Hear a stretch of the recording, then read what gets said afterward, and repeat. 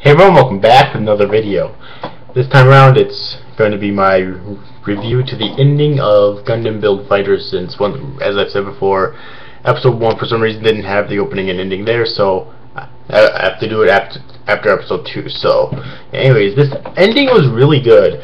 I actually enjoyed it more than the opening, because the opening was J-pop, and although I do really love J-pop, I love J-rock more, and that's kind of seemed like that's what this song was, and it was really fucking good.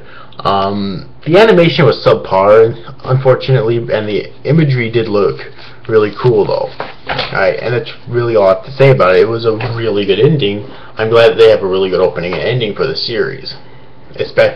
Like, this could have been a perfect ending if the animation was incredible, but it wasn't. Okay, that's like so really I think that the opening and ending are on par with each other, because the opening had the incredible animation and a great song, but not quite as good as the ending song. The ending had a better song, but worse animation. So you know, it kind of fits in there. So they're kind of on par with each other, I think, in terms of actual quality. So yeah. Anyways, overall, hope you enjoyed this review, guys. See you after, guys. Thanks for watching. Bye bye.